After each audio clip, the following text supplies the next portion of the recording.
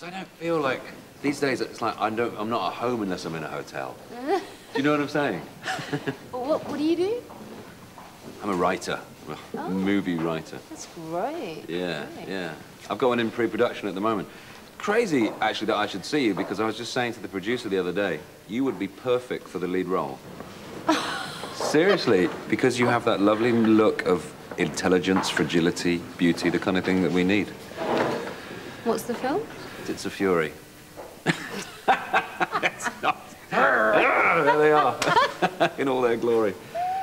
It's me. How the hell did this happen?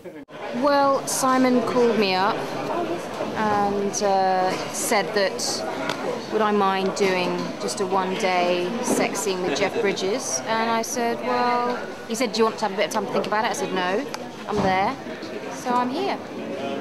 But then... It's not over again. No, you rang me up. You rang me up, said, can you do a sex scene with Jeff Bridges one day? It's all it takes. Wordless. I said, yeah. And then I get here.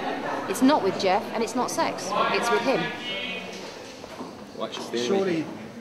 Not worth the medium bucks, let me tell you. The only way you can get her to leave the house these days is the promise of sex with Jeff Bridges.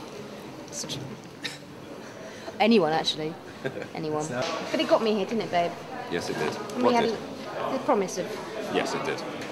Frottage With Jeffrey. And he's tried to look like Jeff. Look at him today. But I can see you've got to get up very early. I don't have the proper Bridges hair. You have. But he has the best hair. Has he got lovely hair? Yeah. Jeff, to be really honest, Jeff isn't a patch on old Simon Pegg. It's true. Oh my God, I can't take it. You are too much. Well, you are. Way too much. But at the same time, not enough. No. We cut that.